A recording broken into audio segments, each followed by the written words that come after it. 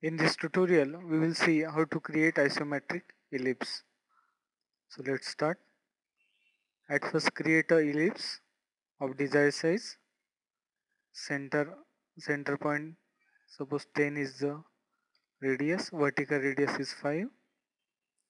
Ellipse is ready. Then switch to southeast isometric or southwest isometric. Then extrude it using Presspull. Give a height, desired height. Suppose height is 8.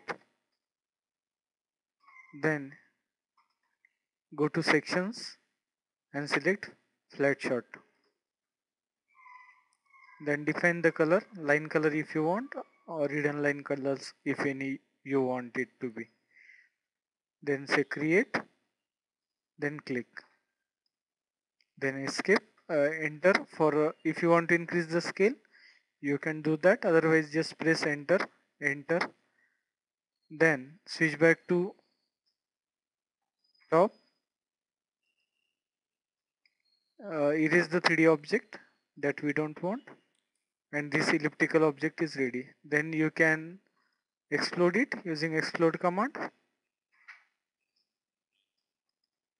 and erase the unwanted object. Suppose I don't want this.